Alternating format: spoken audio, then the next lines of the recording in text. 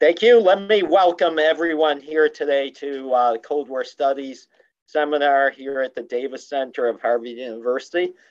Today we're going to be discussing this book, From Warsaw with Love, and the subtitle of it will give, the title itself may not convey the substance of the book, but the subtitle, Polish Spies, the CIA, and the Forging of an Unlikely Alliance, does. The book is an unusual one in that the origin or impetus for it was a landmark article published by the author of this book, John Pomfret, whom I'll introduce in a second. But that article appeared in the Washington Post in 1995, and it traced what was an extraordinary story of the Polish intelligence services cooperation with the CIA to rescue US intelligence agents who had been trapped behind Iraqi lines in 1990-91 when after Iraq invaded Kuwait. And the story of how those agents were rescued, plus other extremely interesting information about the Polish intelligence services cooperation, was told in that article and has been expanded here. But this book also covers a much wider swath of history. It looks at the intelligence dimension of US-Polish relations after 1989.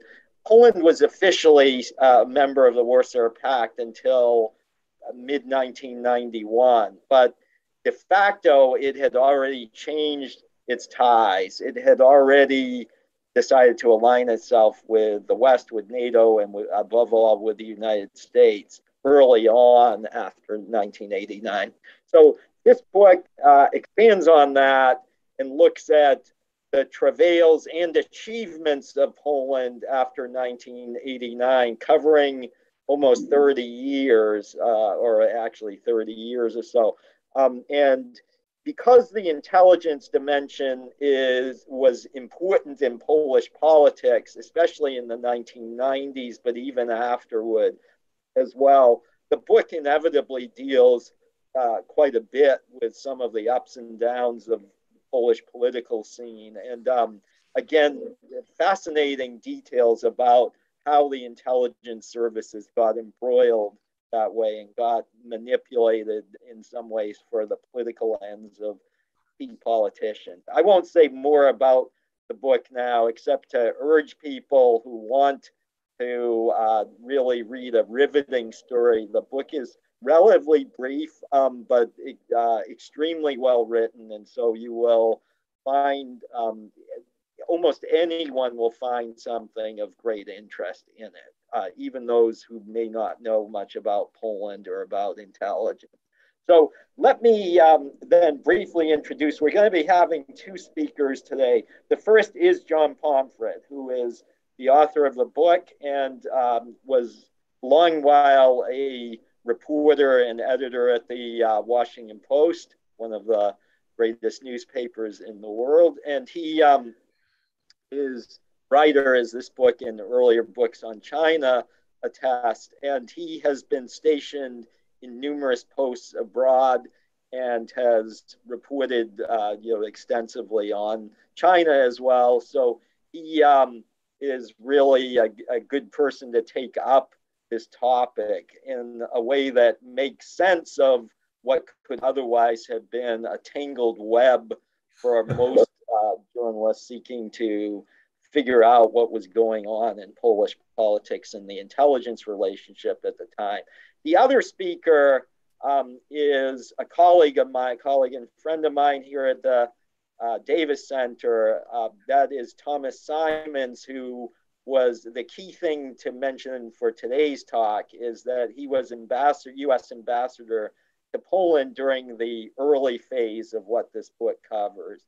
And he had been a longtime State Department official responsible for policy toward Eastern Europe and the Soviet Union. And then he became ambassador under George H.W. Bush.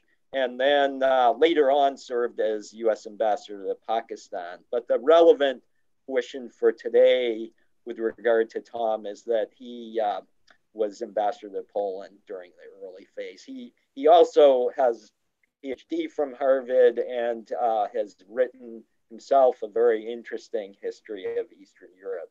So let me, with that, turn to John. John will speak for 25, 30 minutes, and then Tom will offer his commentary, and then we'll open it up. Please feel free in the meantime, as the seminar proceeds, to submit questions, and I will do my best to get to them.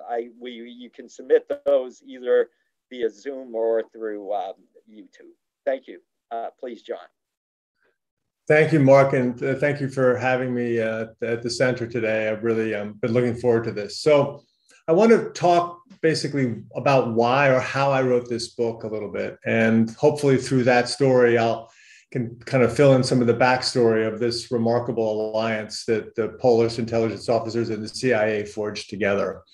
So I was hired by the Washington Post in 1992, basically to go to what remained of Yugoslavia and write about the destruction of that country during the Civil War, mostly in Bosnia and mostly in Sarajevo, the capital. I'd done a bunch of war coverage before with the Associated Press, and the Washington Post was having difficulty finding volunteers to go to war-torn Bosnia to cover the war. And so they basically found me, hired me, actually in an interview when I was in Afghanistan, of all places, and sent me to Bosnia. But at the time, the Post's bureau in Eastern Europe was still in Warsaw, basically a throwback to the era when Warsaw was sort of the crucible of the developments in Eastern Europe. Just some of you might remember the Solidarity Trade Union and the push against communism in the 1980s, which was met with a crackdown of martial law.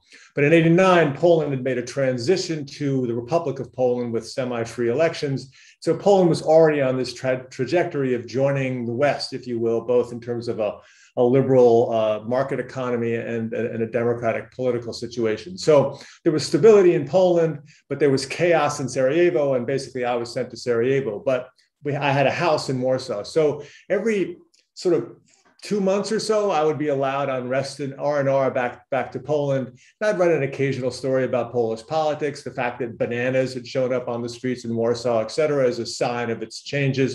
And then I would go back to Bosnia and kind of to deal with the issues of snipers and artillery shells, et cetera. And along about 1994, I began to pick up these rumors in Poland that the Poles had done the United States a great favor in Iraq in 1990. And I couldn't really confirm it. I didn't really know what the rumors were about, but I just was told that they'd done a significant favor for America. And so on my rest and relaxation trips back to Warsaw, I began to try to figure out what this was. And at the time, the Post had a marvelous translator and fixer by the name of Halina Potoczka. And she suggested speaking with the managers of Polish state-owned construction companies, because at the time, the Poles had operated across the Middle East in terms of development projects, building roads, building sewage treatment plants, et cetera. And upwards of several thousand Polish construction workers had been working in Iraq. And if the Poles ever wanted to embed a spy in any community, that would be the smart place to look. And there were 14 such companies. And so we began to interview them. Again, I was sort of shuttling back between Sarajevo and Warsaw. And we got to 13, and all of them said they'd never heard anything of anything happening. They didn't know what I was talking about. And so we finally got to the 14th. And the manager of the 14th company basically said, yeah, we actually had this crazy engineer named Eugeniusz. And Eugeniusz told us this wacky story about how we were involved, our company was involved in moving 6 American spies out of Iraq to safety in Turkey. But we never believed them. And anyway, he's retired and he lives in Western Poland. And so Halina Potoczka finds Eugeniusz in Western Poland, and we go to Western Poland, we interview him. And he tells his story, and I write up the story, and there's this kind of, I print out his printout, and the printout's about this long, because at the time printers didn't cut between pages. They didn't know pagination at the time. That sort of dates us, but that's life. And we faxed the fax, again, dating us. We faxed this massively long page of information to the spokesperson's office of the UOP, which at the time was the Polish intelligence agency. And within an hour, I get a phone call in the bureau in Warsaw demanding that I show up at the UOP's offices. And so we drive down to downtown Warsaw, and there's this Stalinist era building, the high ceilings and that worn in red carpet, and you go through one door after another, and after finally going through a final door. On the door, I read the title Director. The door opens, and there's this massive desk, and behind this massive desk is this looming presence of this character with piercing blue eyes, a pencil thin mustache, about 6'4". He has my fax rolled up in his hand, and he's shaking it at me. And he goes, "I am Gromosław Czempinski. I am the director of the intelligence services of Poland, and you are in possession of state secrets. I could have you arrested." And that begins this decades-long friendship I had with Gromik Czempinski. And over the course of the next few months, while I'm shuttling back and forth between Warsaw and Sarajevo, we work out the terms on which I could write this story about what the Poles did for the United States in terms of exfiltrating 6 American officers.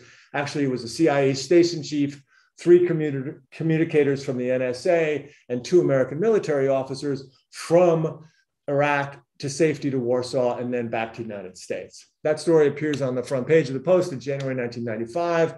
Time passes, I go to China, Poland enters NATO in 1999. But I always thought that this story could make a kernel of a really interesting book, but I had no idea what the backstory was. And actually, obviously, no idea what the front story was, what happened after that. I was obviously trying to the best I could, maintaining close relations with Gromik Czempinski, but he was reluctant to tell the story until 2015, when the situation changed significantly. The political situation changed significantly in Poland when the Law and Justice Party wins the parliamentary election. And the Law and Justice Party was led by people who had been involved in the Solidarity trade union movement somewhat. But these people had a very different vision of what Poland should have done once communism ended. And their vision was that basically all communists should be punished by the Polish government for actually participating in that type of a government.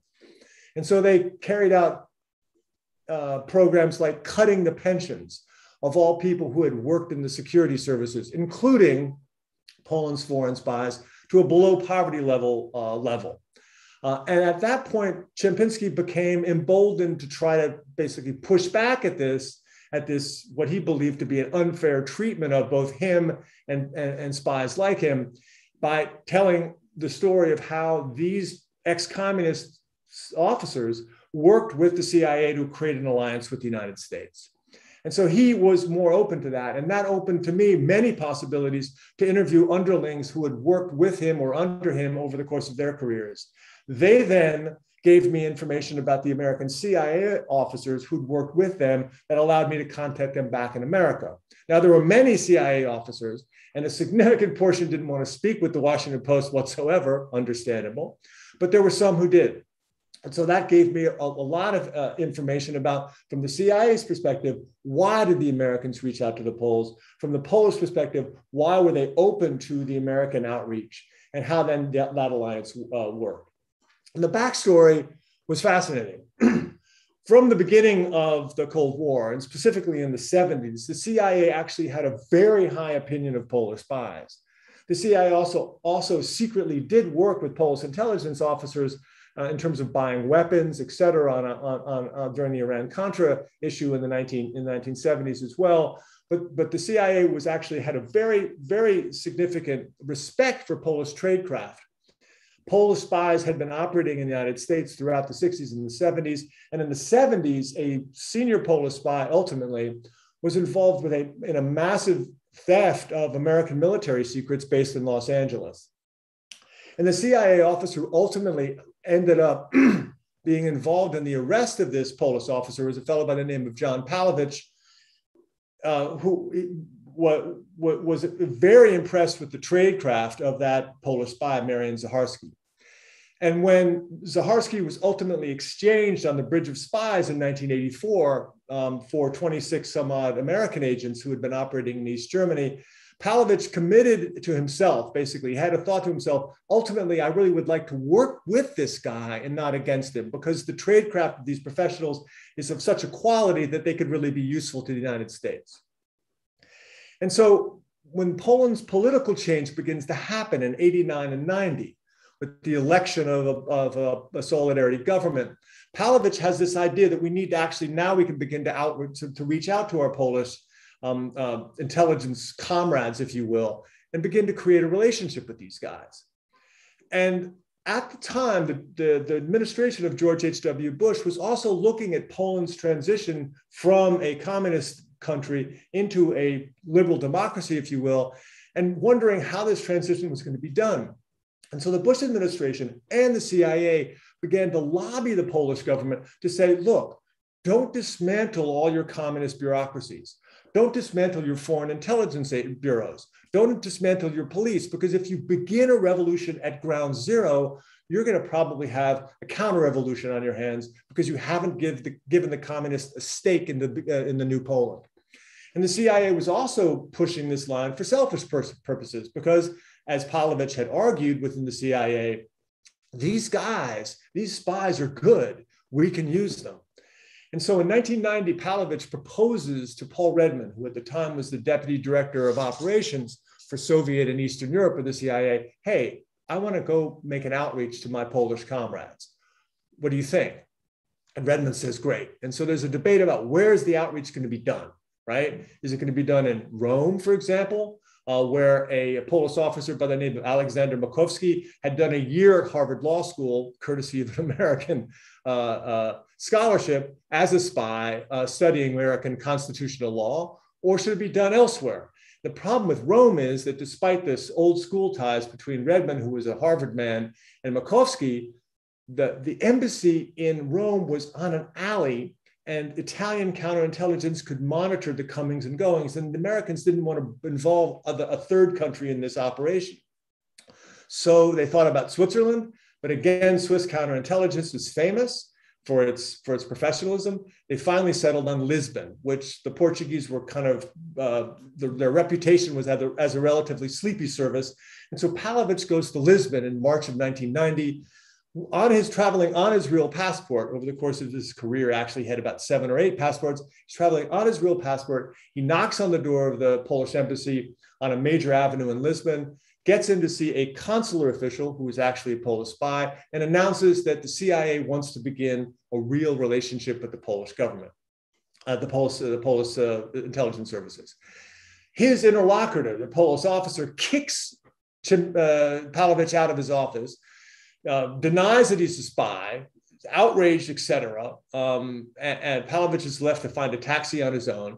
But then that night, the Polish officer, Ryszard Tomaszewski, sends a cable to Warsaw saying, the CIA just came knocking on my door, what do I do? And the Polish officers saying, this is something we've been waiting for. We knew this was going to happen. And they tell him, call Palevich back up. And in May of 1990, a delegation of CIA officers comes to Lisbon, and they're off to the races. So that was the backstory of this operation. And then in August of 1990, Saddam invades Kuwait. These 6 Americans, one of whom is in possession of significant intelligence about exactly how the Americans would plan to remove Saddam from Kuwait, are stuck in Baghdad. The Americans go to the French, the Brits, the Russians. None of them can help. They finally go to the Poles. And because of Palevich's knowledge of the professionalism of the Polish services, he argues with the Americans, these guys can do the operation. Gromosław Czempinski is sent down to Iraq. He then collects these characters, he gives them 6 fake Polish workers' overalls, 6 fake Polish passports with fake Polish names. Sadly, the Americans couldn't pronounce their Polish names, but that's another story. At a certain point, he douses them with Johnny Walker Black, trying to camouflage them as drunk Eastern European workers, and he drives them out of Iraq in this Argo-like operation. This creates a blood bond between the two services. It shows that the Americans have a lot of respect for Polish tradecraft, and the Poles realize they can use intelligence as a way to increase, to tighten their bonds with Washington and accomplish their goal of entering NATO. The services then begin to operate around the world.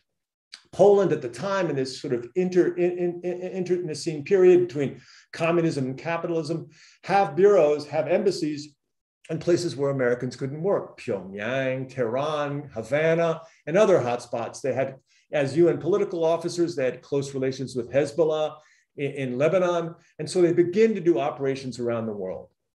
And of course, this kind of culminates in Poland's NATO entry, and with the Poles saying, look, the reason we did these operations with the Americans is because we didn't want to be simply seen to be the recipient of American largesse and help. We wanted to prove to the United States that we could be not just a loyal ally, but a useful ally. And so that was very important in their argument with America to open NATO's doors to Poland accession, in addition to the Czech Republic and other countries. And the Americans accepted this, and the Americans understood because of Poland's position in having all these diplomatic places around the world, and also in Poland's excellence at human intelligence work, they could use the Poles as well. Now, the relationship is wonderful. 1994, Mike Sulik, who was a station chief in Warsaw, is talking with his Polish partners, and he said, we have a great relationship now, but because we are, and the relationship is growing by leaps and bounds. But Sulik had this premonition, and he told his Polish counterparts, look, at a certain point, even though the relationship is amazing now, you need to prepare for the day that the United States is going to screw you. Now, we're not going to screw you in the way that the Soviets did. We're going to screw you in a particularly American way. We're going to kind of think we're well-meaning, but at the end of the day, we will screw you. And that premonition turns out to have been true. After 9/11, the terrorist attacks on the United States, the administration of George W. Bush goes to the Poles and said, look, we've captured these terrorist suspects and we need a place to house them so we can interrogate them. Can we do it in Poland? And the Poles, because of their tradition of wanting to be a loyal ally of the United States, basically say, yes, sure, you can do it. In fact, you can do it within the confines of the Polish Intelligence Training Center. So the Americans then set up this villa there, which they use American paint to paint. They use an American 110 voltage system. They don't want to be on the European system.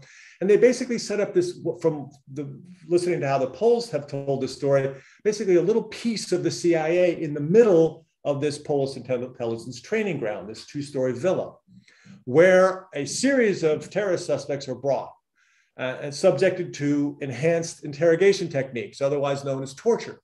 Waterboarding, walling, beating, mock executions, sleep deprivation, etc. And the Poles don't know really what to say. They never knew actually what was happening inside this villa. And the Poles begin to feel extremely uncomfortable about what's happening there because they get little indications that it might not all be according to normal standards recognized by the European Union. In fact, at a certain point, the Poles go to the Americans and say, we need you to sign an MOU guaranteeing the certain level of treatment of these people. Well, you do so, and the CIA declines. So this goes on up until the point that Khalid Sheikh Mohammed, believed to be the architect of the 9/11 disaster, is caught in Pakistan and brought to Poland. And the Poles say he's the final one. And he's then waterboarded some 183 times while he's in Poland. He's ultimately taken out, and the Poles feel relieved that, look, this issue's gone. But then CIA officers leak about this issue. And while it's a wonderful thing that it appeared in the Western press so we could learn what the CIA was doing, for Poland, it was an extraordinarily difficult moment. They felt left holding the bag, kind of abandoned by the CIA and punished for the fact that they were more zipped up than the CIA had been. Nonetheless, even after this imbroglio and the fact that the Poles lost significant trust in the agency, the Poles continued to work for the CIA, both in Iran and in North Korea, being involved in very sensitive operations for the United States. And so in discussing this issue with a senior Polish politician, a former foreign minister by the name of Radoslaw Sikorski, he kind of talked about this simile in terms of how it feels to be a small country in a relationship with the United States and desperate to be America's allies. He said, look, an alliance with the United States is like marrying a hippopotamus. At first, it's very warm and cuddly. Then the hippo turns, crushes you, and doesn't even notice. So with that, I just want to thank you for letting me speak here today. And I look forward to Tom, Ambassador Simon's commentary and your questions. So thank you very much. Very good. Thank you. Thanks very much, John. Let me turn to Tom. I think you're muted, Tom.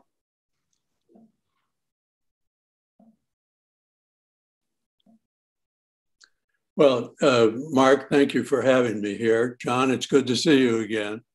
That was an eloquent synopsis, and it's a wonderful read.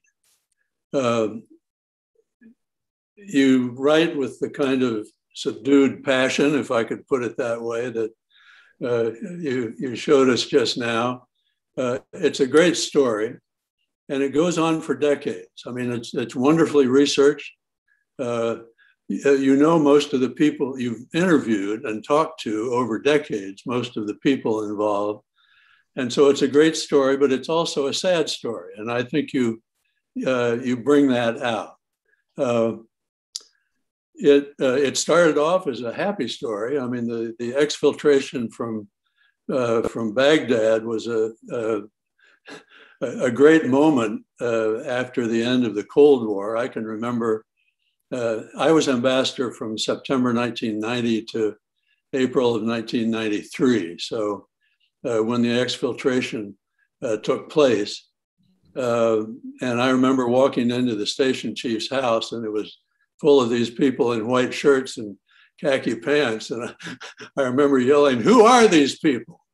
And so it was a happy moment.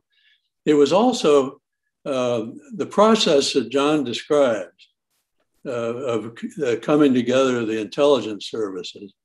It also fit like a matryoshka doll within the larger policy framework. I mean, Poland at that point had no security cover at all after the abolition of the Warsaw Pact. Poland was alone in the world with 30,000 Soviet troops still on its soil. It was negotiating for their departure, but Poland had every interest in a good relationship with the United States, and this intelligence part of it really was a spearhead. In the aftermath of the exfiltration, we had visits from the head of the CIA, Judge Webster, and the head of the FBI, Bill Sessions. And I can remember the Poles gave the dinner, the welcoming dinner to Judge Webster in a villa, which was quite near my residence, and which was notorious as a UB, or a Polish intelligence villa. They'd had in 1964, the head of it died mysteriously in that villa. My wife and I walked past it every day. And so we had their dinner for Judge Webster there. The next night, my wife and I gave the dinner down the street in our residence. And Gromek Czempinski, I said to him, you know, Gromek, it was really a treat to be in that villa last night. And he said, well, if that was a treat for you, imagine what kind of a treat it is for me, because I know every nook and cranny of of my residence, but I've never been inside it. So these were the people who'd run against us for years, and who were now becoming partners and cooperators. Nevertheless, it is a sad story because it sours at the end. It's not the only place in the world that has happened. We can talk to Afghans now and get a taste of their recent experience with us. But it's particularly sad because, as John points out in his book, Americans and Poles really do click together. I mean, they're comfortable with each other. A century and a half of relationships in ways that Americans don't necessarily have with other Central and East Europeans. And yet, in the end, as Mike Sulik predicted and told them, we ended up dropping them. I served in Pakistan, and the Pakistanis used to say that after the Soviets withdrew from Afghanistan, we dropped them like a used Kleenex. So And I think there's a bitterness that the Poles had. And Radek Sikorski, I think, with his metaphor of the hippo. So my question to you, John, is, could it have been avoided? Since this relationship did fit like a Matryoshka doll within our overall relationship, and our interest as a country simply shifted. It continued until the East Central Europeans joined NATO and then the EU. But the specific flavor of the relationship deteriorated because American interest shifted elsewhere. Could it have been avoided, do you think? Thanks, Tom. It's great to see you and hear you. So I think a certain amount of that was just inevitable, because in this kind of gray zone between communism and liberal democracy, in quotes, you had this period where Poland wasn't quite associated with the United States. It hadn't joined NATO. It wasn't considered a staunch ally of America. And in that space, Polish operatives could operate almost as if they were independent, even though they were working for the CIA. And so I think that as that period of time ended, and as Poland entered NATO, and as Poland began to be viewed around the world by America's adversaries as a staunch ally of America, you're naturally going to get Poland's less ability to maneuver in that gray zone. The gray zone actually would end, and it became sort of a zone where they're associated. So I think that a certain amount was natural. I mean, the relationship was the intelligence was so good that in 2000, then CIA Director George Tenet writes a letter to Bogdan Libera, who was the head of Polish intelligence, basically saying, our intelligence cooperation with you is the second best America's had in its history. And obviously, the first best would be the UK, but still an extraordinary thing for Tenet, who was known for his bombast even, to claim, considering our close relationship with the Australians, not to mention a very close relationship with Israel's Mossad. But nonetheless, so it's an example of how close it had become. And I think inevitably that ardor was going to fade with time as Poland began to be associated in the minds of America's allies with America's, as an American ally. That said, the way the CIA handled it and the black sites issue and the sort of the turn away we've had from Poland was unnecessary, I think. And that added fuel to this fire and really increased a lot of Poland's doubts about the alliance. That said, they have no place to go. So Poland is now confronting this issue on its border with Belarus. And of course, Poland reaches out to the EU, which is a hugely important partner for Poland, but also directly to the United States as well, basically hoping to rely on American support as this crisis with Belarus hopefully doesn't spiral out of control. So that said, while they feel burned in many ways, they also have no place else to go because they can't go back to Moscow, and they understand that being independent of the United States is a non-starter as well. Well, they do have Europe. They do. I mean, it's an alternative to either Moscow or the United States. And watching them, I haven't dealt directly with Poland for many years, but trying to keep up with the events. It seems to me that in the first decade of the millennium, I don't know the odd odds, after 9/11, that the Poles under President Kwasniewski really did try to develop a special relationship, sort of a mini version of the traditional relationship with the British, which frays and comes back together and persists in sort of ragtag form over the years. And it seemed to me that the Poles were being overambitious. I mean, not just because Sulik had warned them, but because as Radek Sikorski said, they are enthusiastic about their alliances. You quote that in the book, and maybe a little too enthusiastic. I mean, to the point of sort of unreal expectations of a stable geopolitical alliance with the United States, which would uh, protect them not just against the Russians, but maybe also against the Europeans. I mean, they seem to be wading through that quagmire now, even as they want to be the shield of Europe against the East in the Belarusian crisis. Does that seem plausible to you? Yeah, it does. I think you're absolutely right that Kwasniewski, partially because Kwasniewski, interestingly, was an ex-communist. He's actually the first ex-communist president to be directly elected since the 1989 changes in the fall of the Berlin Wall. And as an ex-communist, he told me this, he felt under even more pressure to show that he was pro-American than somebody would have if they had come from a solidarity background, where their pro-Americanness was basically simply assumed.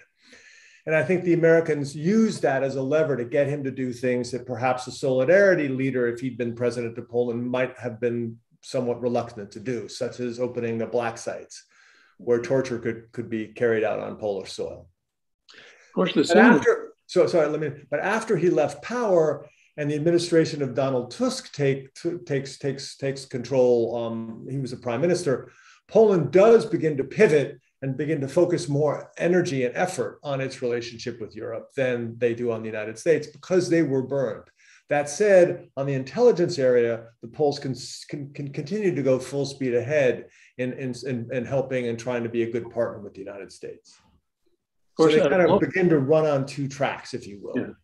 Well, and let me just say, Tom, the pro-US sentiment went well beyond just intelligence and political circles in Poland. You know, there was a real strong pro-American sentiment among the Polish population. And that too, I think, was bound over time to dissipate, particularly with small slights like the failure to approve Poland for the visa waiver program, which could have been done if someone at the State Department had really pushed it. But it never was until recently, a few years ago. And so, there were small things the United States could have done that would have, I think, maintained that aura that it enjoyed that simply weren't done. And that's why I like Sikorski's metaphor of the hippopotamus and everything. So please, Tom. Yeah, well, and I should say that the visa waiver, part of the merit for finally getting that was a successor of mine, Victor Ashe, who comes out of Republican politics and managed to get it into the Republican platform at a certain point, and that carried it when the Republicans came back to power. But John, you have, I think your Polish sources may be better in some ways than your American sources. I mean, you have a really sort of a complete panoply of interviews on that side and maybe a little more reticence on the other side. But why was it that the Americans in the years 2000, after 9/11, the black site would be one example. I think there were probably others, were so just debonair, I should put, nonchalant about the way they treated the Poles. I mean, it sounded, the request even to have a black site in Poland seems to me unwise. It was something that was not going to last.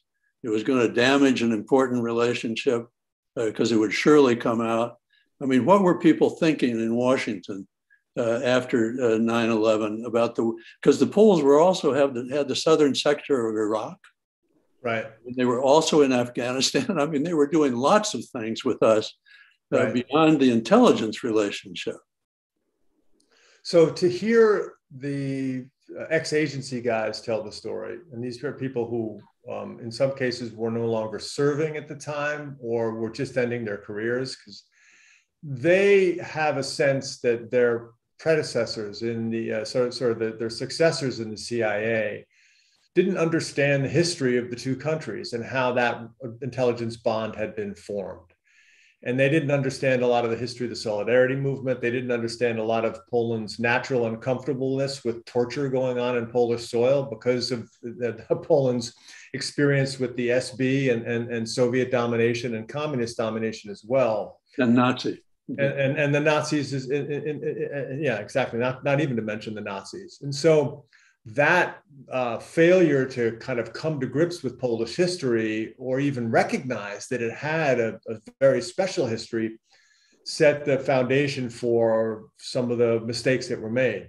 And I think that played an important role. I mean, the assumption was that Poland was, as the director of clandestine operations for the CIA put it, America's 51st state. But that was just an assumption. But there's no understanding of why. And I think that set the scene for real disappointment on both sides. I remember a 4th of July party that we held, and two little round politicians from the east of Poland. One of them told me to bend down to his ear or to his mouth, and he whispered, "You know, we can't say it, but we would like to be the 51st state." Right. And I sent him down. Sent them. There's two. They look like duck pins down the line. But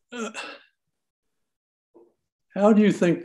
Well, I mean, we're both following it now from afar. I think you have more recent contacts than I do. Would you talk a little bit more about the sort of the witch hunt against these people who had that has been going on since 2005 and then since 2015. I think you mentioned the going after the pensions, which is churlish and sort of awful. But if you could talk a little bit more about that, and then ask why the current government is picking fights. Not just by going after the people that we worked with all those years, but picking fights on larger issues with the United States at a time when it's also fighting the EU. Yes, I will do that. Let me quickly, John, broaden that a little to say what was the reaction of U.S. officials to the perennial embroilment of the intelligence services in U.S. politics? So did they see that as leaving Polish intelligence vulnerable to the sorts of reprisals that Tom just mentioned? Yeah, I mean, they were, in talking with Sikorsky, but also other Polish officials, they were really uncomfortable with the politicization of intelligence in this country. And they basically said, this is something that we should have had as a problem, not you. And the fact that you have it as a problem makes us really, makes our view of the relationship going forward very problematic. And so, Tom, to your question, I think that, sorry, I sort of refreshed my memory. I just had a little crisis here with my video. So could you just repeat the question? Well, the question is, I mean, I asked you to expand a little on the witch hunt that's been going on 2005 and then 2015. But the question is the larger question of why the peace government, the law and justice government. Peace. Let me just explain quickly, Tom. Peace is the Polish acronym for law and justice, the ruling party in 2005 to 2007, and again since 2015 to this day. So it's not only going after the people that we worked with, who are now in their 60s and 70s, as you point out. I mean, they're harmless by any definition. But also it's picking fights with the United States at the same time where it's in kind of an existential tension with the EU. And it ends up, as Sikorsky says, with no friends at all. Yeah. So I think that the peace government Law and Justice Party in the early 2000s and then from 2015 on was led by people who were somewhat involved in the Solidarity trade union push, but sort of on the sidelines. But they always believed in this this sort of maximalist view of how Poland should deal with the communists, which is basically punishing them all, removing them from society, and starting Poland at this mythical year zero with no communists, all of them kind of punished forever for having collaborated with the communists, and then marching forward with a clean Poland. And so when they took power in 2015, they passed a law basically cutting the pensions of many of the foreign intelligence officers who had served under to basically below poverty level. So Ryszard Tomaszewski, the gentleman who met Pavlovich in Lisbon, is now living on $150 a month. He's had to move out of his apartment in Gdansk with his wife, and they've moved into a dormitory because they have no money on which to live. And there's hundreds of, in fact, thousands of people like that, former police detective, homicide detectives, maids who actually clean the floors in the SB, the Ministry of Internal Affairs. And these people are being punished by the current regime because the current regime has this belief that we need to expunge every last communist sort of cell from the body politic of the Polish nation. It's a maximalist position. And it's a position that didn't win out in 1989 and 1990, thanks to the kind of forward-thinking views of the Polish Solidarity government at the time, but also bolstered, like I said, by the administration of George H.W. Bush and people like Ambassador Simons and the CIA as well. And why are they doing this? I mean, there seems to be this sort of proto-religious sense of their mission in Poland. And at the same time they're doing this, they're also alienating to in many ways, the EU as well, which is a huge donor to Poland of billions of dollars of economic aid, and to the very people who support the Law and Justice Party. So that's creating sort of a bit of a contradiction in terms of how the Law and Justice Party is going to push forward into the future. That said, because the Polish economy is relatively healthy, Law and Justice don't really lose many elections, and they've also succeeded in dominating the Polish media as well. And so that makes it very difficult for a different voice to come up in Polish politics to oppose them. Now, in big cities like Warsaw and Gdansk, et cetera, the sort of somewhat liberal view is stronger. But in the rest of Poland, Law and Justice remains very influential and very prominent and very powerful. Yeah, and generally, it seems the first peace government, 2005 to 2007, was less radical than the current one, and that may have something to do with Lech Kaczynski, who was president back at the same time that the first government was there, headed by his twin brother Yaroslav. He died in an airplane crash in April 2010, and his twin brother believes, I think wrongly, that it was a Russian plot abetted by certain people within Poland. And so as a result, when this new peace government took power in 2015, Yaroslav Kaczynski was of a much more vengeful nature, I think, than he had been during the first government. And that undoubtedly accounts partly for why some of these reprisals are being exacted. Yeah, I think that's absolutely right.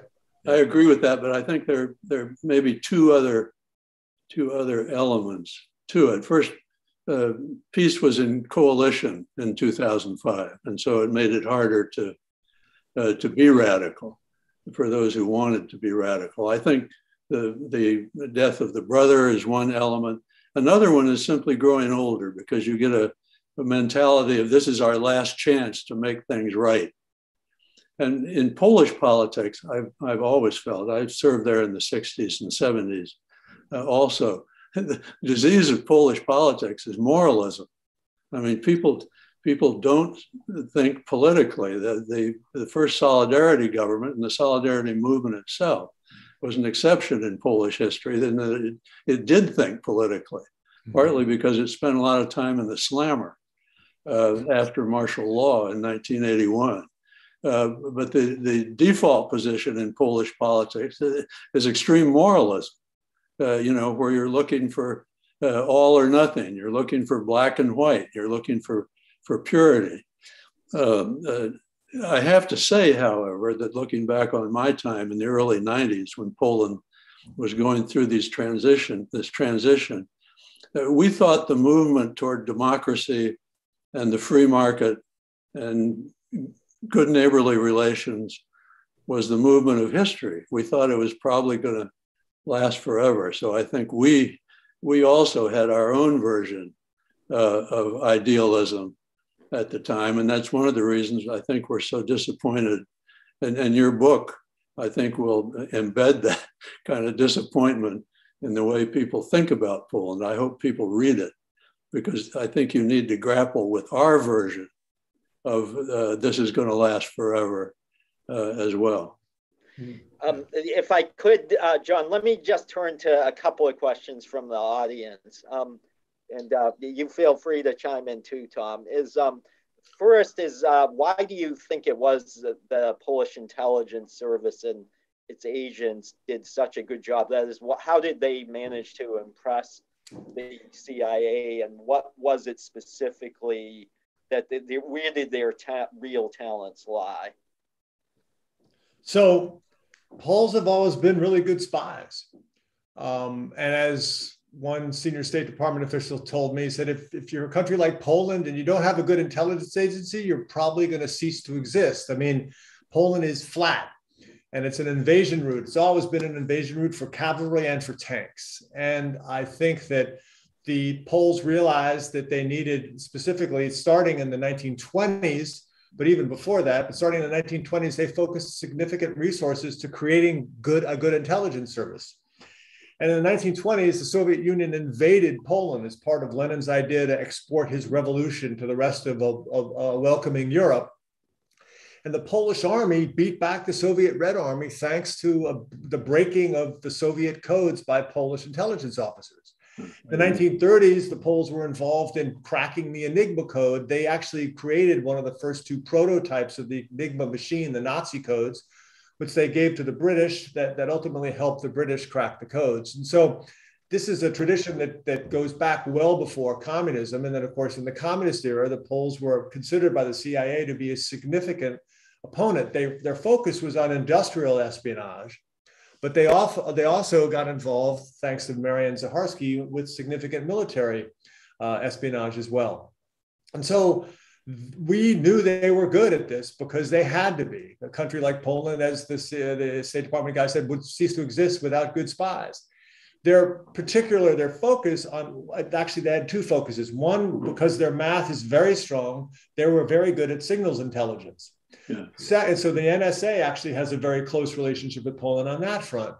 But on the civilian side, their human intelligence, their whole case officer philosophy is very good. They're very good at cultivating sources. And around the world, Poland, and you could clearly see how America looked at, Americans never looked at Poles as spies. We looked at as enemies. We looked at the Soviets as enemies. We clearly looked at the Bulgarians as enemies, but the Poles could pass through American society. In fact, they could pass through many societies kind of unnoticed.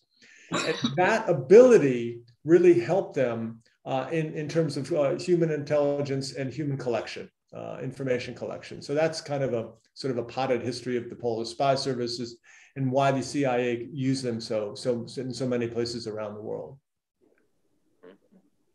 Okay, next question, let me say, has the disillusion that set in caused Polish officials to reconsider their relationship with NATO, not to leave NATO, but to seek a different kind of alignment with it?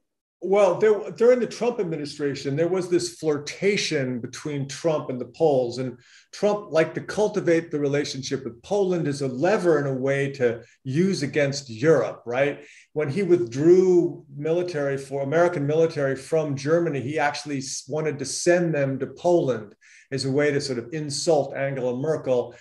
He floated the idea of just a bilateral relationship between Poland and America, an idea that was encouraged by the Polish government, the Law and Justice government at the time. The Poles even floated the idea of naming an American military establishment in Poland, Fort Trump. And so this type of, and so there was that flirtation. At the same time, though, the professionals involved in the military relationship, both on the US side and the Poland side, I'm talking within the Polish military, have concluded that the only way to actually have a strong relationship with the United States is to embed that relationship in NATO. Clearly, that's what the Biden administration thinks. And so if we don't have a revanchist revolution in this country, my sense is that we're going to kind of stay in NATO. That said, the ardor for the passionate relationship with America has cooled. The challenge for law and justice, though, as Ambassador Simons has pointed out, is the Poles can't alienate everybody. And that's what they seem to be in the process of doing. Hopefully, if there's a silver lining, there's a silver lining. Excuse me? Except Orban in Hungary. Yeah, hopefully if there's a silver lining to this crisis in Belarus, it will bring Poland back into a more rational view of where its security interests really lie. They can't alienate everybody because then they will be alone. In that sense, it's quite different from Hungary, where Orban has sought a very, kind of alarmingly close relationship with Putin. Very strange policy for someone who was once a fiery anti-communist. But in any case, okay, let me turn to Mark. Yes, please, Tom, please. Yeah, there's also an idea floating around. Probably won't go anywhere in Poland of being the spark plug of a coalition of small countries between the Baltic and the Black Sea. And as Radek Sikorski points out, that was tried once before in 1939. That was Colonel Beck's approach to things, and look where it got them. Anyway, Mark. Yeah, and Leonid Kravchuk had proposed that same thing in the early 1990s, and it went nowhere. So I'm not sure that I think it's kind of a figment of someone's imagination now. But so next question would be any evidence for the suspicion of assassination? I assume that this is referring to Lech Kaczynski. Please, if I'll be glad to address it, but there isn't. The overwhelming evidence is that it was a plane crash brought on through pilot error, unconnected with the Russian government. The current government in Poland, especially Jaroslaw Kaczynski, will never believe that, however, and will insist that it was a Russian plot and that there were people inside Poland who were complicit in it, possibly including Donald Tusk. So it's really a situation in which one side believes what it believes, and no amount of evidence will ever change that particular version of what they think happened. And please comment, though, either of you. No, I completely agree. It's sort of the Polish version of stop the steal. I mean, it's very similar mindset. Yeah. Mm-hmm. Well, and I think there is also a difference in Hungary because Poland has a real opposition. I mean, Tusk is back in Warsaw as someone who can bring together some kind of effective opposition. I think Orban has really almost gotten rid of his opposition in Hungary. So I think Poland has a more hopeful political system and political situation. I mean, the peace government is now a minority government. And I don't know when the next election is, but I think there's a chance that just as 2005 led to 2007, that 2015 can lead to a different result.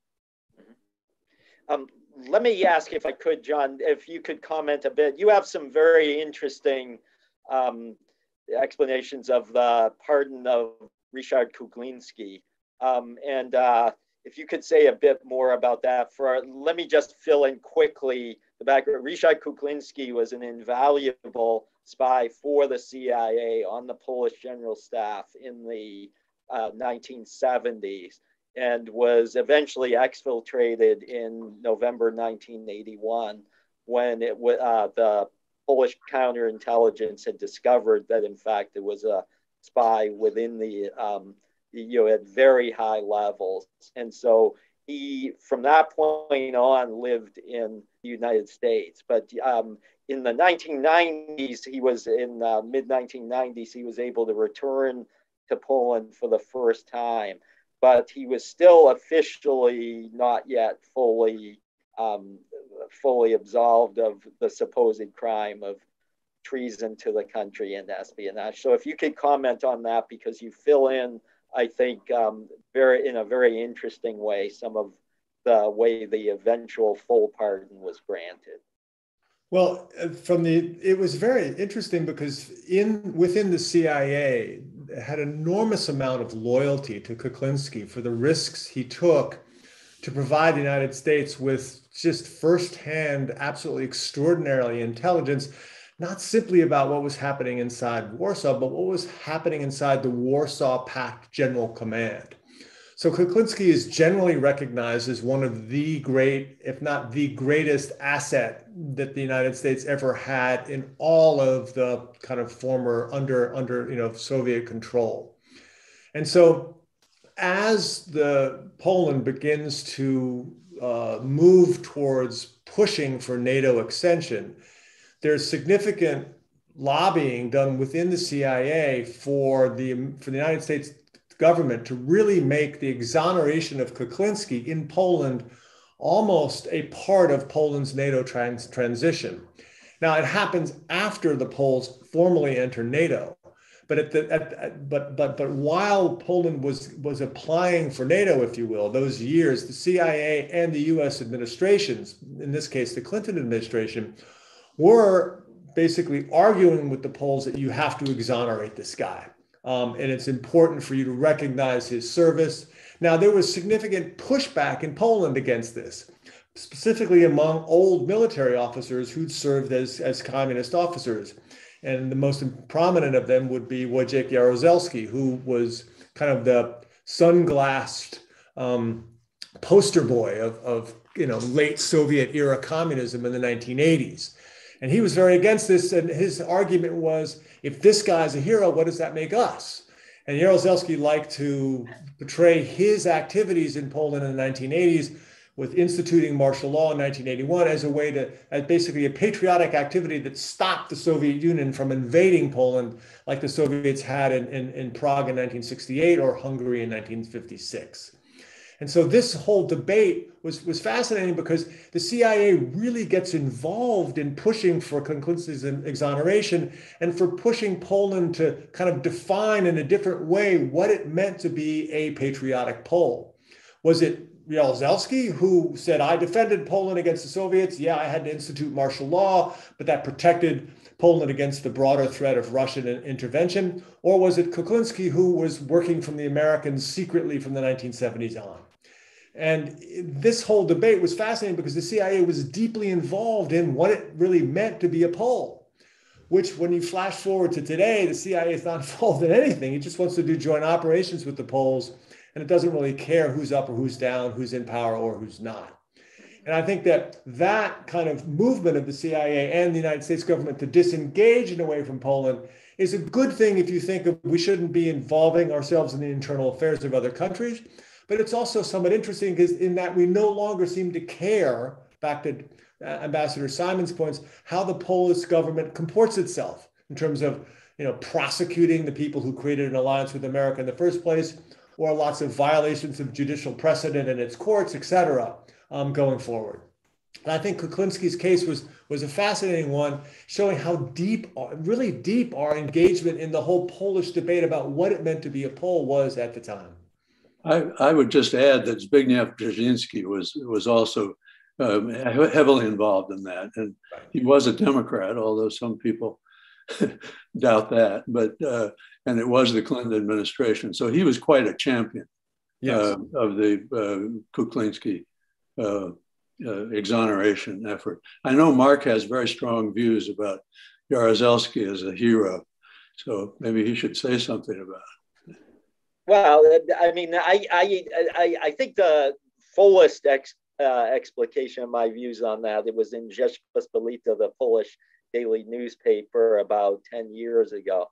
And it was in response to an article or interview, I think, that in which Jaruzelski lashed into me because I had criticized the notion that he was a hero and had acted heroically. On the other hand, I don't see him. He was a complicated figure in that it is true he was under excruciating Soviet pressure during the crisis, and he could never be sure that the Soviet Union wouldn't invade. In fact, they deliberately tried to make him think they would invade.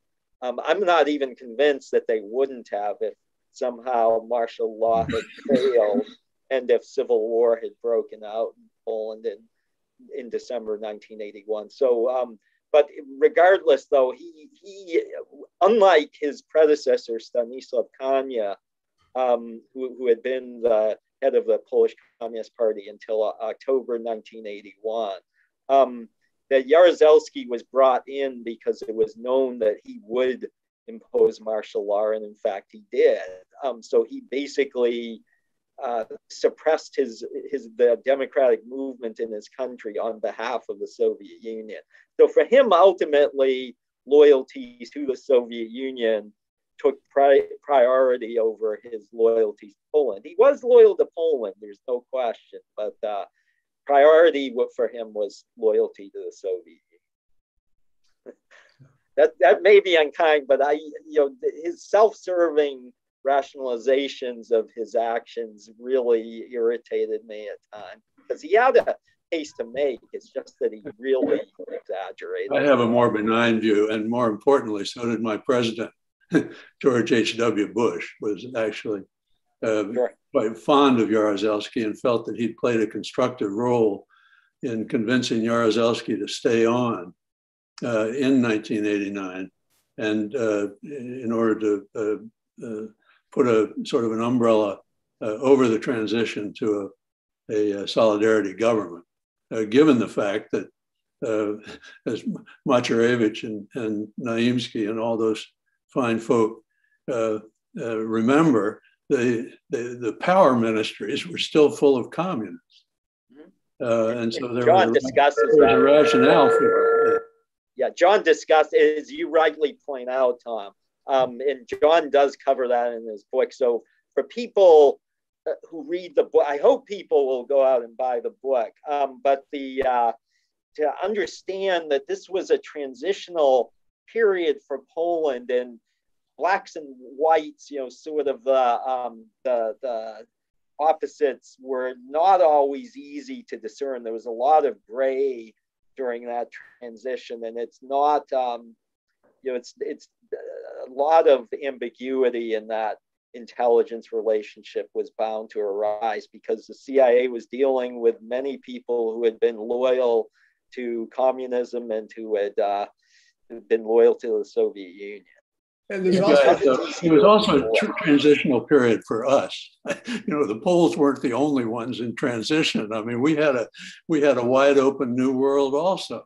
And asking for the CIA, there were some moments that were bizarre, to say the least. For example, John Palevich was the American CIA officer of Polish extraction from eastern Pennsylvania anthracite mine country. He had a situation where he was known in the agency as Mr. Poland. And actually, over the course of his career, as a case officer, he managed 18 Polish agents, Polish assets in Poland, which is extraordinary, considering some case officers in the CIA have quite successful careers managing just one. So Palevich had 18. And so he knew a lot of people in the Polish government, but also in the intelligence services as his assets.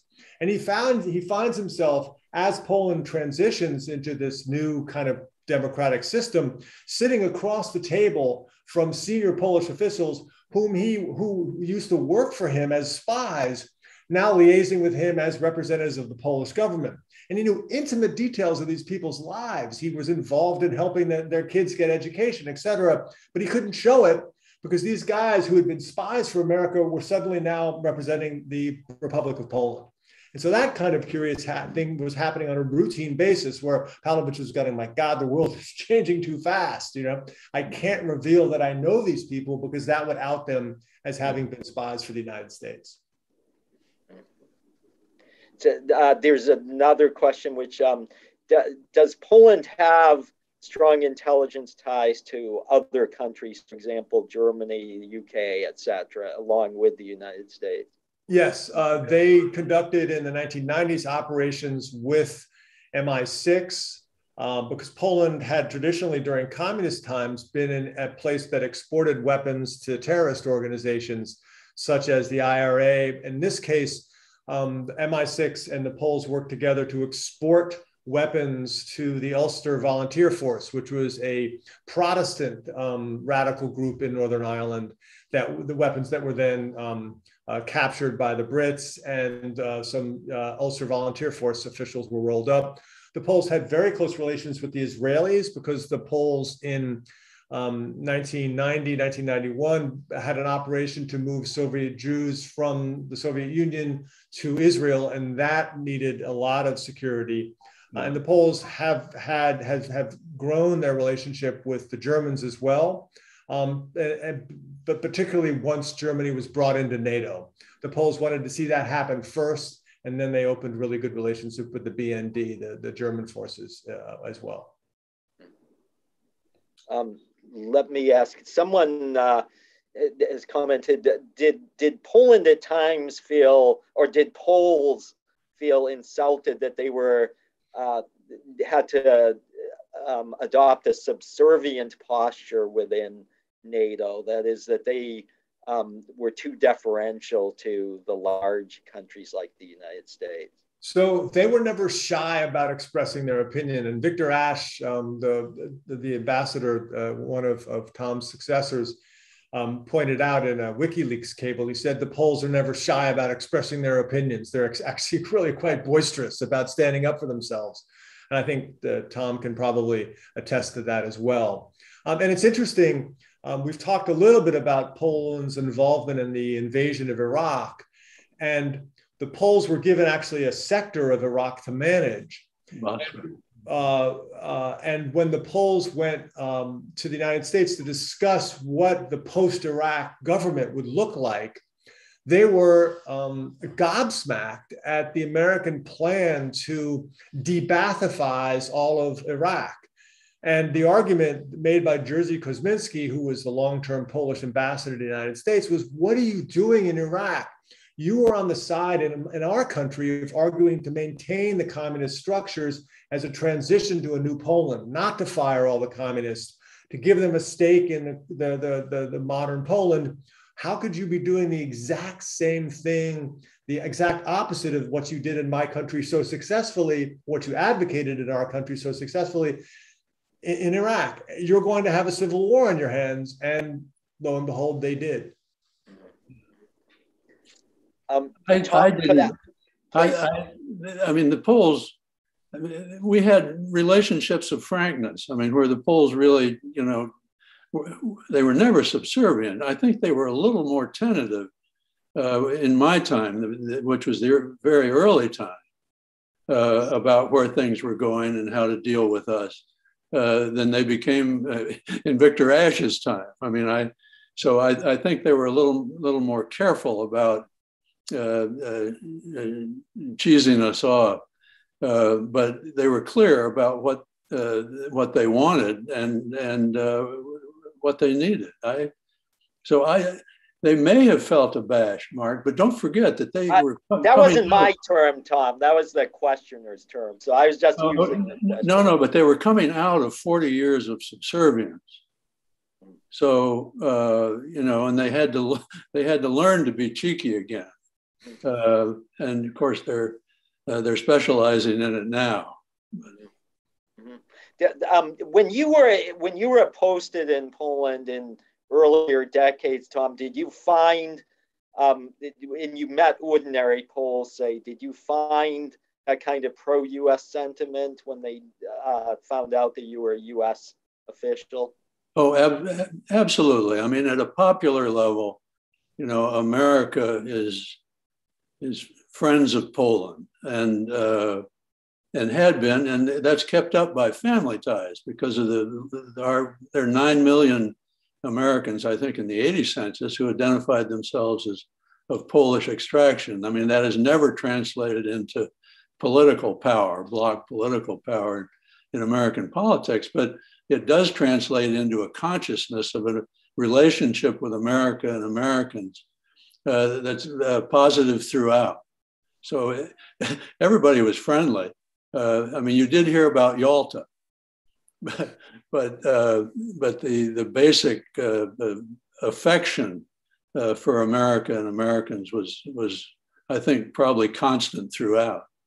The differences were the freedom to express it or not. And when I was ambassador there, there was full freedom to express it. In fact, I had to go around the country. There's a Polish proverb about the rich uncle from America. The Pole who goes to America and works in a mine or a meatpacking plant and comes back and lives like a little king in his village on his Social Security checks. We traveled around the country handing out these Social Security checks, but because Wałęsa was still pressing for a Marshall Plan when I was there, when he was president. He used to, my first meeting with him, he reamed me out on open television about doing more for Poland after what they'd done for the world. And I just sat there and took it and waited until the cameras left and said, you know, you really shouldn't talk to an American ambassador like that. And he never did again. But he was still clear that he thought we should do more. So I would go around saying, there is no rich uncle from America. You know, your reform program is yours. You own it. You're going to suffer under it and you're going to benefit from it. And we're going to be alongside. But it's not our program. You're not doing it for us. And later on, it was very different in Russia because the Russians really did feel that they were doing stuff for us and that they owed us for that. The Poles always owned their own program. And I think that's one of the reasons they're the only country during the 2007 and 8 economic crisis that continued to have a growth rate in Europe. I mean, they've had good policy and it's been theirs. One thing I definitely want to have you do, John, this will bring in your father, is the choice of the title for the book. But before I do that, if you could, Tom just brought up about Lech Wałęsa. If you could comment about the stance he took in the mid-1990s after he had lost, after Alexander Kwasniewski had been elected president. And there seemed to be a period there where Wałęsa was trying to stage something like what Donald Trump did to place. Yeah, so Wałęsa didn't take, when the election campaign happens in the mid-90s, and Wałęsa is being challenged by this young mediagenic ex-communist named Alexander Kwasniewski, he doesn't really take him seriously in the beginning. And Kwasniewski kind of packaged himself not as an ex-communist, but as a member of New Poland, the sort of the outward-looking, westernizing New Poland. And in their one debate, I think there was only one debate, Kwasniewski just shellacks Wałęsa. Wałęsa mumbles, he gets caught on his words, and Kwasniewski's like, basically, I'm modern Poland and you are a great revolutionary and we thank you for your service, but go back to Gdansk, if you will. And so Kwasniewski beats him after a runoff, he beats him in the election and he wins the presidency, and he's yet to be sworn into office. And Wałęsa kind of has a desire to sort of throw a spanner in the works. And he reaches out to his Solidarity era Minister of Interior, a fellow by the name of Andrzej Milczanowski, who was actually a seminal character in forging the alliance, the intelligence alliance with the United States, and basically asked Milczanowski if they have any dirt on the ex-communists. And Milczanowski then tasks Marian Zacharski, again, an agent who was operating in Los Angeles, with trying to find proof that the communists were somehow still in bed with the Russians. And they conduct this investigation of the ex-communist prime minister at the time, Józef Oleksy, and they believe that they've collected evidence that he was actually a source for the KGB. And Milczanowski makes these allegations public in the Sem and accuses the prime minister of being a Soviet or Russian spy. But the allegations really don't stick. And it ends up sort of embarrassing Wałęsa, makes him look like actually a sore loser. It prompts really, Milczanowski retires soon after that. And the allegations don't stick, other than the fact that Alexei himself has to leave the scene. Generally speaking, in Poland, I get the sense amongst talking to the intelligence professionals that Alexei was an incredibly vibrant, very talkative, very open schmoozer who had friends everywhere, who drank with everyone, but wasn't actually a Soviet or a Russian asset at all.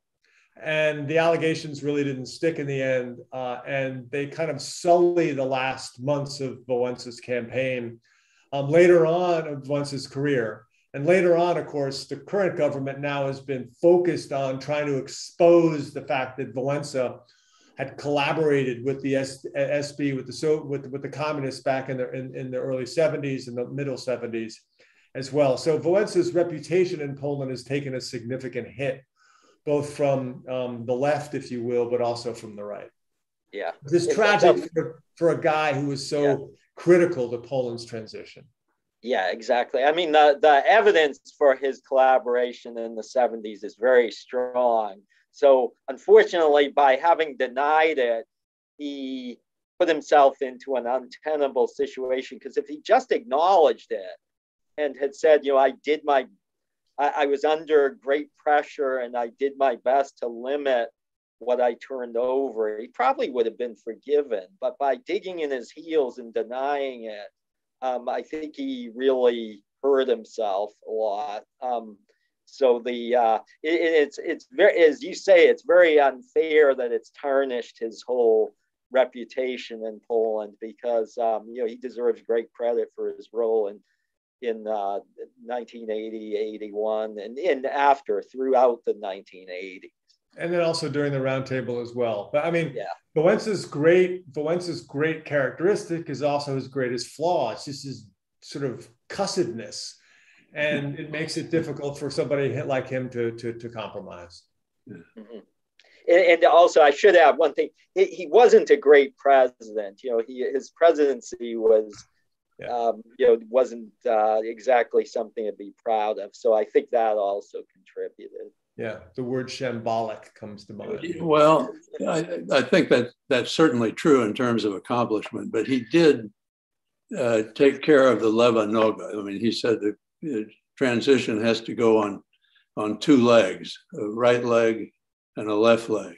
Yeah. And I think he provided the cover for giving ex-communists a stake in the new system. Yeah. So that they weren't causing the kind of trouble that the Macierewicz and Naimski assumed they were or would. So let me, if I could, John, have you explain the title. The subtitle is very straightforward. The title itself, From Warsaw with Love, I would like you to explain it. I know your father plays a role, so please. So my dad, my late dad, actually, sadly, but he had a good life. He made it to 93. Are fans of James Bond, and so this is a complete ripoff, if you will, of the title of one of Bond's better movies, From Russia with Love. And I wanted to express some of what I believe to be, it's not the one of the kernels in the relationship, back to Tom's point, and one of the points I make in the book is that there was something between Poland and America that went beyond national interest, if you will. People have said that we don't have friends, we just have interests. But with Poland and the United States, there was something in the relationship that went beyond that. The Poles have a long tradition of supporting the United States. The longest serving officer in the Continental Army was a Pole. Another Polish officer arguably saved the life of George Washington. The 13th of Woodrow Wilson's 14 points was an integral sovereign Poland with access to the sea. So this is a relationship that goes back literally centuries. And I wanted to give a flavor of that. And I also was fighting against an alternative title, which was a Warsaw Pact. And only somebody who knew and was familiar with Eastern European would understand kind of the joke there. Whereas I think the number of people who have watched James Bond movies versus the number of people who are familiar with Eastern European, I think there's more of them, more of the Bondies. And so we went with this. And my dad also liked this a lot better. So there you have it. Yeah, good for you. Very good.